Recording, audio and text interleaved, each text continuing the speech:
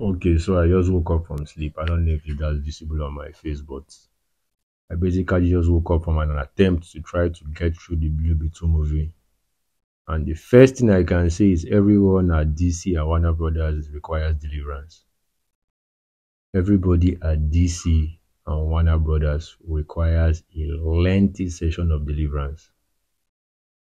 This might just I've been saying a lot of movies might be comfortably top five for my worst movies of the year, but Blue Beetle has completely blown that out of the water.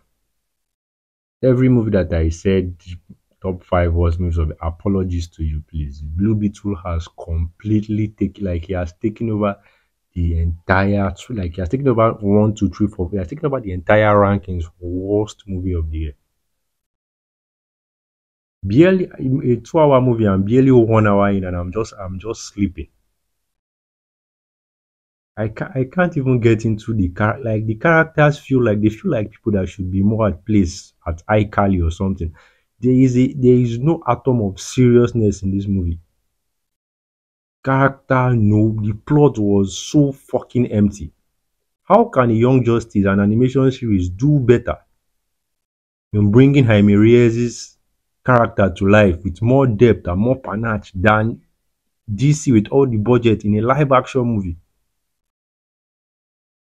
Maybe it feels wrong to dump on the movie like this after all they spent so much time and money and whatever. But you were not the one sitting here with me with just barely 1 hour ago with some of the worst experience of my life.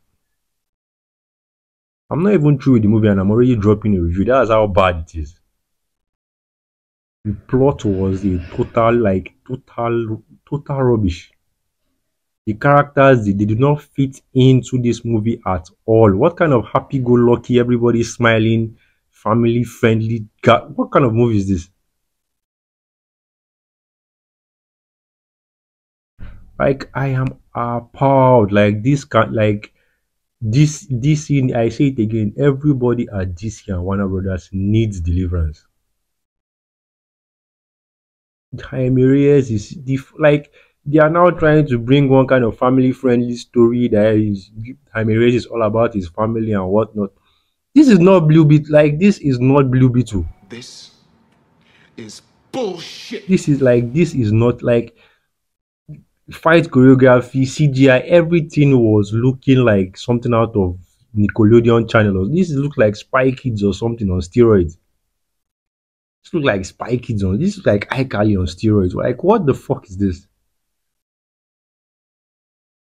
As soon as the movie started, barely 5 minutes in, I was just shaking my head because I knew that there was no way, there was absolutely no way this movie was going to make sense.